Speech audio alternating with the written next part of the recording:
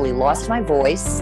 The weight that I was carrying in my life, knowing I had a 40-year career that I didn't want, it was so heavy I couldn't move, so I left. Your happiness, it's not going to be found outside of you or through others. It will be found from you going within.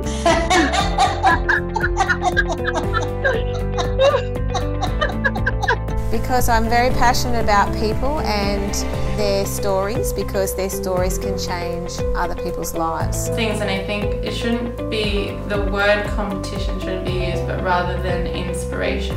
Yes. A place when you realise that you don't have to, it's so interesting, you don't have to control everything. Whenever I wanted to get my way, I had to find a way, and I had to be careful about it. So